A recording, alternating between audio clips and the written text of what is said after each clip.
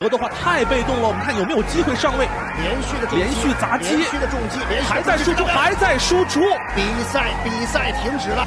JCK 亚美尼亚联合大赛，阿平史拉怒拿联合一血。好的，亲爱的观众朋友们，那么没有错，这一场比赛不是别的，正是来自 JCK 亚美尼亚联合大赛。这一次战决城终于是走出了国门，而第一场比赛正是我们来自云南的选手阿平史拉，年仅21岁的小将，大战同样年轻亚美尼亚本地的小精英20岁的提格兰。那么双方目前呢，无论是身高臂展，还是战绩，或者说是核心技术综合优势，都相差不大。可以说这场比赛也是龙争虎斗。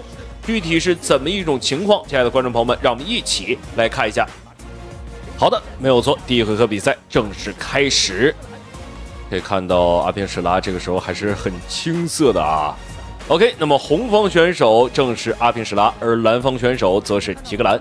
提格兰在亚美尼亚本地的话，也是刚刚从这个亚美尼亚青训营出来啊。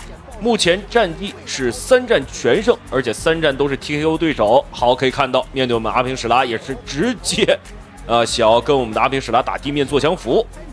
但是阿平史拉自己本身也是一个这个降服大师啊。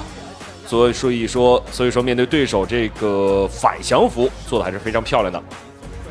OK， 连续的袭击的儿时的运动，是的，连续的双方非常的焦灼，连续的袭击和肘击。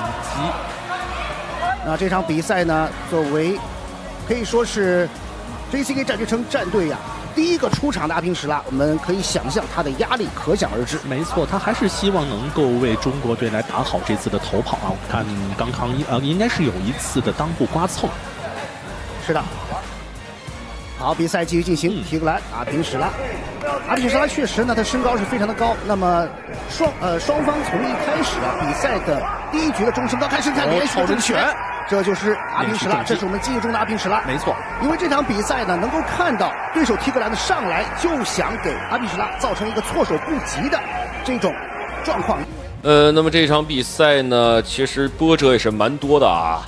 因为在赛前，蔡雄雄也是参加了这一场比赛，但是被对手直接在赛前称重仪式上就给偷袭了。亚美尼亚官方也是表示，我们不允许这种没有体育道德的人参加比赛，所以说是禁赛了对手啊，终生不得参赛。蔡雄雄也是这个在亚美尼亚养伤。好，但是其他选手的比赛啊还是要继续的。好，我们可以看到目前阿平史拉也是想要控制住提格兰，我们来看一下能不能成功。这里呢，应该大家都能够想象到啊，客场作战是一个多么不容易的事情。没错，现在的阿平史拉可以说是反客为主，直接是做了圈头的位置，想要去做出刚才一个非常漂亮的转换，也是来自于提格兰，但是快速的找阿平史拉去追击。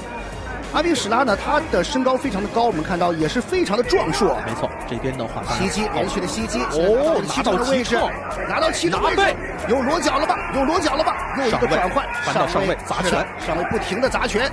来自于阿平史拉，阿平史拉还是相当的沉着冷静的。没错，这次好像乔布老师，我觉得阿平史拉一改之前慢热的坏模式。是的，因为在这场比赛一开始啊，提格兰是首先发起了猛攻啊。没错，后背的裸脚，现在这个裸脚呢，可以说是并不是非常完美的。那么之前阿平史拉对阵泽旺那场比赛啊，这也是在这一场比赛之后。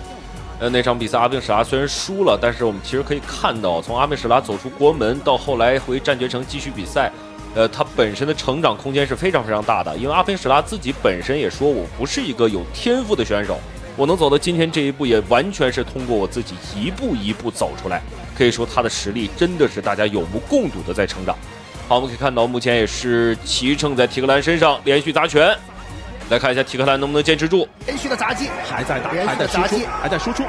这个呢，其实后背裸脚也是阿平史拉的得意技之一啊。没错，作为站立系选手，我们看到上位的砸拳真的是虎虎生风。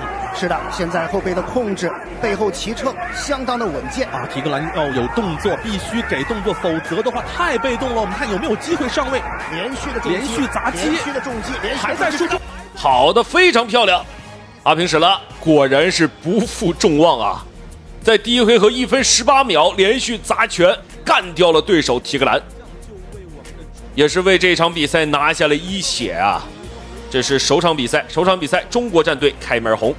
身披5星国旗，为国争光。这场比赛绝对可以说阿平史拉给了中国队一个头彩，非常漂亮。这相互致意也是赢得了现场观众的一片掌声。是的，大家真的想一想啊，20岁的年纪啊，后生可畏，后生可畏啊！现在我们还是在等待一下最终的胜者的宣布。那么阿平史拉能够看到还是相当冷静啊，确实感觉这次的集训应该是对他的技术和心理都有了非常大的磨练。是的，所以说有现在很多的运动员呢，在赛后你看阿平史拉现在是不是在想，哎呀，刚才一些细节是不是还是不够好啊？可以不可以做得更好？好的，在这儿也是恭喜我们的小将阿平史拉。